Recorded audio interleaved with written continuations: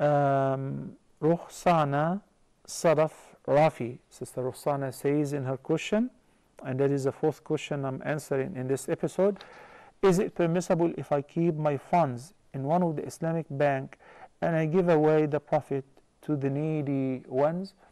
Well, if it is in an Islamic bank and it is a profit, not an interest, then it is lawful for you to use it, to benefit out of it.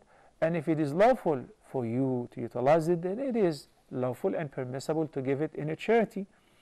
And in this case, it is a charity which you will be rewarded for. So there is no question about the permissibility. It is definitely permissible.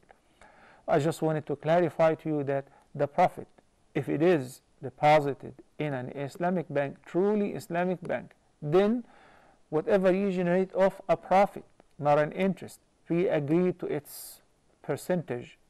That's called interest. But the profit fluctuates, and it could encounter a loss, not just necessarily a profit, murabaha.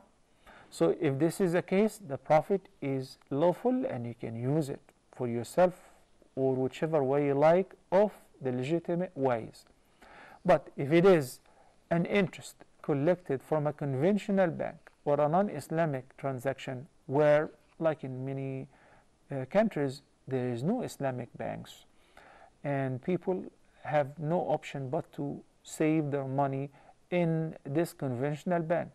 So if there is interest, we say you collect it and you get rid of it by distributing this to the hospitals, to the orphans, to the poor and the needy ones, and so on.